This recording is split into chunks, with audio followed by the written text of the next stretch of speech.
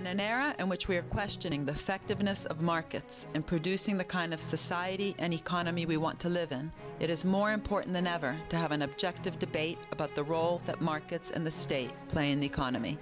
Is the state necessary only to correct market failures, or is it also needed to more actively shape and create markets and technological opportunities, and to promote growth which is not only smart, but also inclusive?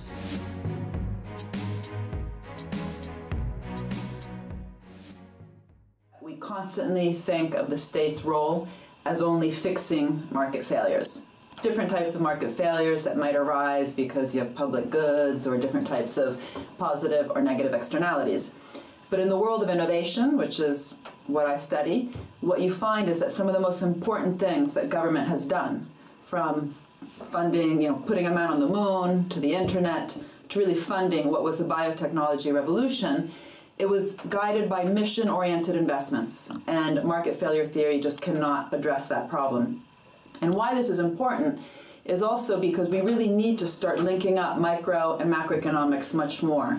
We cannot just talk about, the importance of fiscal spending on anything, because in fact there's evidence that when government spending is directed towards some sort of broadly defined area, whether it was IT in the past or green in the future, the spending multiplier is actually 3 times as large. Until we have a way to make this link, to really think of fiscal spending not just in terms of fixing different types of market failures or output failures, but also in terms of providing a direction for where does the economy actually want to go. It's going to be very hard for these different types of, for example, innovation policies or industrial strategy policies to really have an effect.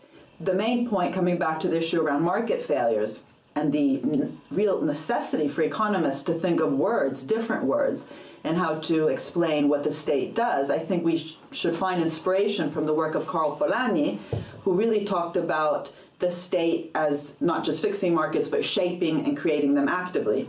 His point was just very interesting, is that the capitalist market is actually very recent. That was the national market. So local and international markets have actually existed since the time of the Egyptians. What's very specific to capitalism is the national market, and that was actually forced, imposed by the state. So even the state versus market distinction in some way is a fabrication.